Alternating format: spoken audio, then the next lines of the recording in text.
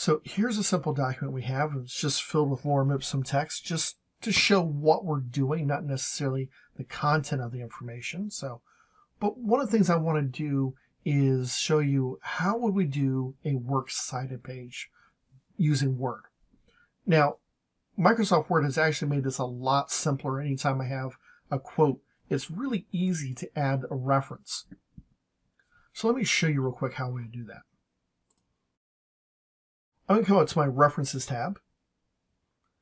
And let's say I want to insert a reference right after this paragraph. So assuming that this paragraph was either a quote or some idea that I was borrowing from a resource, I want to make sure to give them credit. So I'm going to come up here to Insert Citation, and I'm going to choose Add a New Source. So let's just call this Smith, Joe.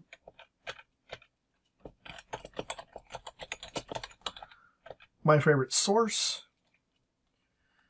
Year was 2017. City, New York. Publisher, Acme Publishing. Now, I can choose to show other fields if I want. We have these you can add in. The star is the ones that are recommended. And I'm going to click OK. Now, when I do that, notice it automatically puts in Smith, the last name, and 2017. I can come down here and edit my citation or edit my source if I need to. But this right now is what we refer to as dynamic text. That's really helpful to know because Microsoft Word is going to keep track of all of my citations. So if I come over here and I have another citation I want to include, I can say Insert Citation.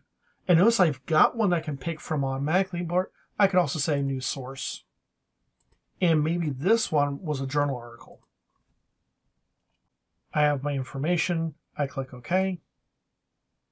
It adds this as well. So this is pretty good as far as that goes. Makes it really, really easy for me to work with.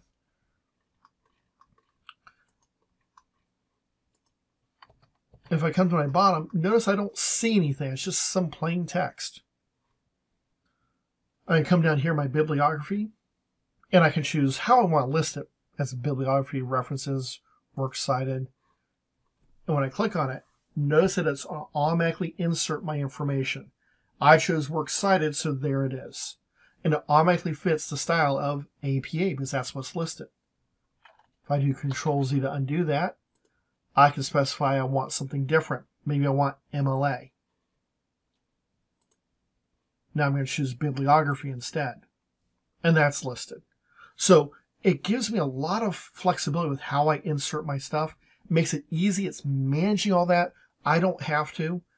I don't have to remember how to write these out. This gives me that information. It's built in there for me. And I can do more than just something like this. I can insert captions if I need to insert captions, or insert a table of figures. Or what's really nice, if I've got to create a table of contents based upon where my title headings are. I'm going to come up here, create a blank line because I want to insert a table of contents now. And my table of contents can be used based upon my headers. So if you remember, my headers are going to relate to each item on my outline, and I can build a table of contents based upon what I did. So I'm going to come here, click on the down arrow for table of contents. I got some ready-made ones I can pick from, or I can go and choose more table of contents from office.com. I'm just going to choose automatic table 2. It's easy. And it goes in and finds my information. Any information I had as far as headings, headings 2, headings 3, etc. It's going to start indenting them. It's going to tell me what page they're found on. It even found my bibliography. So I can automatically go in and create some inserted text to make working with a large project much, much easier because it's going to handle all that information for me.